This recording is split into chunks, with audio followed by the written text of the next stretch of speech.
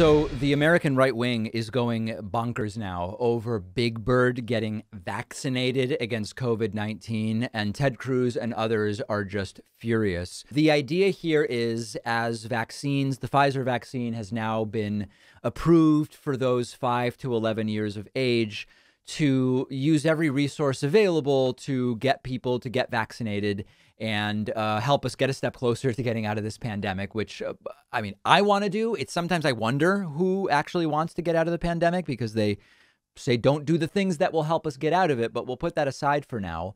So the big thing was that Big Bird tweeted that he got the shot. He got vaccinated. And Big Bird, of course, through Sesame Street, has been around since 1969. Et cetera, et cetera.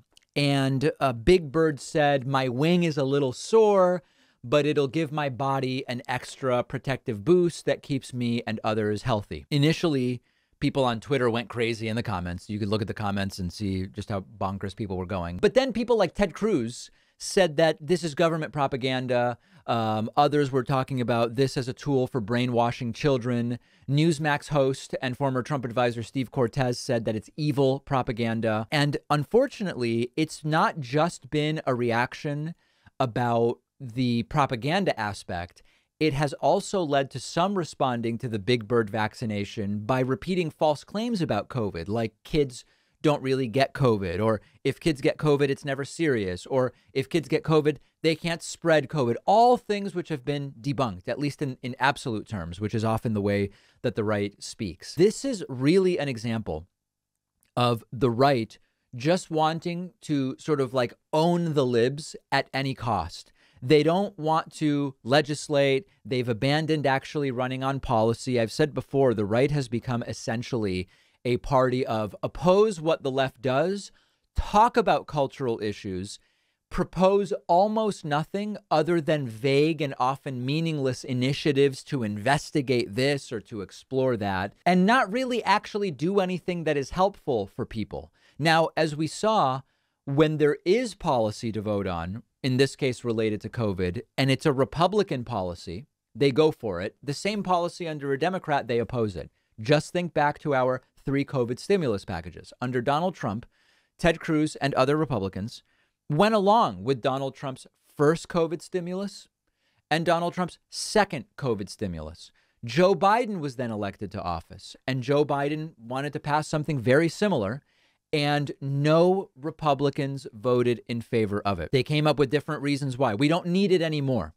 Or it includes the possibility that undocumented immigrants will get the money, which was a possibility under the Trump plans as well, or whatever the reason is. And what they wanted to do was just own the libs as they see it. Obstruct, obstruct, obstruct, attack, attack, attack, and not actually do anything for the American people. The Big Bird thing is basically the same thing. This is the opposite of what they could be doing in order to get us out of this pandemic. The vaccines have been tested. The Pfizer vaccine is fully approved, et cetera, et cetera, et cetera. And they just want to get in the way. Now, the problem that they are running into is that this is increasingly a Republican virus now in 2021 in the United States. I've explained before, back at the start of the pandemic, where were we seeing the most cases and deaths? Well, it was sort of the misfortune. It was chance or odds or whatever you would call it, that there are some urban areas in the U.S. that had lots of direct flights to the places where the virus originally had hotspots. China, so Boston, JFK, Newark airports, a lot of nonstop flights back and forth from China, as well as flights back and forth from European cities that were early nodes of the virus, Rome, Italy, Germany, etc.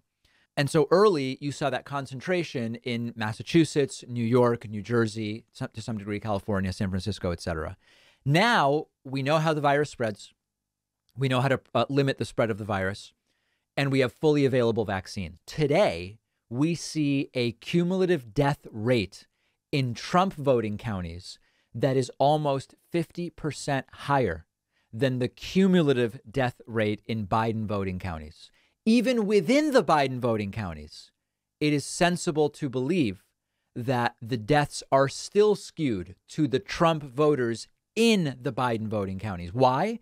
Because 40% of adult Republicans are unvaccinated, but only 10% of adult Democrats are unvaccinated. So when you see Ted Cruz come out and say, no big bird vaccination propaganda or whatever, understand that it's another attempt to just own the libs as they love to do. But it's starting to affect their voting base. We don't yet know how big does that death gap need to be before it makes a difference in elections. But we've looked at the numbers. It's plausible that if this continues to be more of a Republican killer than a Democratic killer in the U.S., this could make a difference in Florida's next gubernatorial election, as an example, because the last one was relatively close. So Republicans would be well served if they care about winning. If they don't care about people dying, okay, fine, they don't care. But if they care about winning, they should look at the numbers and see that overwhelmingly this is a virus that is killing their voters. Will they? I don't really know.